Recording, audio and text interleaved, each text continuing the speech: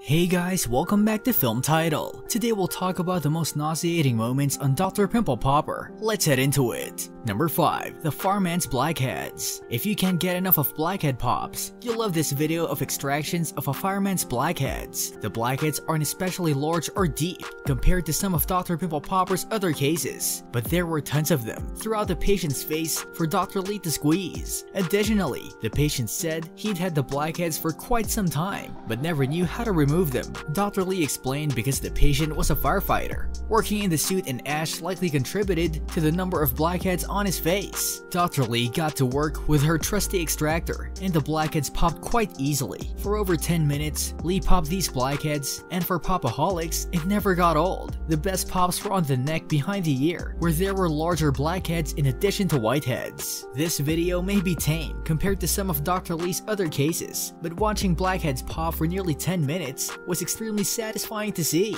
Number 4. The Enormous Dilated Pore of Weiner. This blackhead could be one of Dr. Pimple Popper's biggest dilated pores of Weiner ever. The enormous mass sat square on a patient's forehead, and Dr. Lee almost couldn't believe how large it had gotten. Once Dr. Lee made the initial incisions, she went in with an extra large extractor to get as much of the pimple out as possible in one pop. However, she had to go in with her extractor multiple times to fully drain the pore, as this was a tough pimple to pop. So to ensure she got all the cyst out, Dr. Lee had to widen the incision and dig around to finish the procedure. After going in with extractors, scissors, and tweezers, Dr. Lee was able to finish removing the mass, and though it wasn't a satisfying one-pop removal, she was able to remove all of the cyst. Number 3. The Cheesy Cyst. This cheesy cyst presented Dr. Pimple Popper with one of her most gruesome pops yet, as while it may have been a small cyst, the contents were hard to look at. Dr. Lee identified the pimple as an epidermoid cyst, which occurs when skin cells reproduce in a small space within the skin. Additionally, epidermoid cysts are often filled with wet skin cells, which gives them a cheesy texture, which may make even the most hardcore popaholics look away. Once Dr. Lee opened the cyst, she was able to get to work.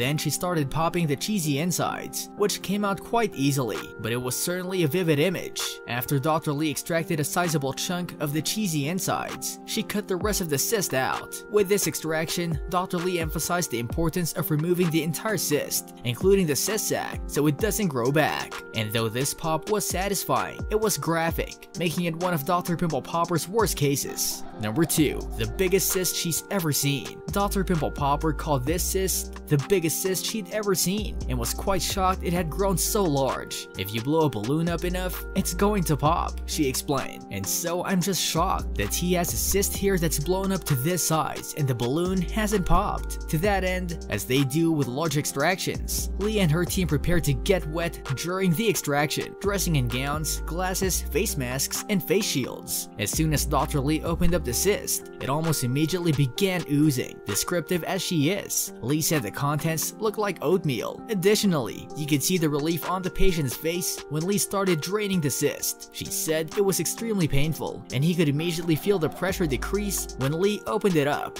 This case is one of Dr. Lee's best because of the satisfaction that came with this pop, both for the patient and for viewers at home. Number 1. The Invisible Blackhead. This invisible blackhead is one of Dr. Pimple Popper's most interesting pops. Upon first look, you can't even see the pimple, so Dr. Lee pointed out to the small bump under the skin on the patient's top lip that she was removing. To the average viewer, it's almost invisible, but Lee was able to detect and extract it. Lee started by making a small incision on the bump, and then widened the incision to remove the pimple. But things really got interesting when Lee began squeezing the mass, as typically the insides of pimples are somewhat wet, comprised of old skin cells. But in this case, a small solid kidney bean-shaped mass jumped out of the skin in one swift pop. Dr. P described the mass as a little river rock and told her patient she thinks the mass was a calcified cyst, but she wasn't positive. After removing the mass, the patient was ready to get stitched up and sent on her way, but the interesting pimple make it one.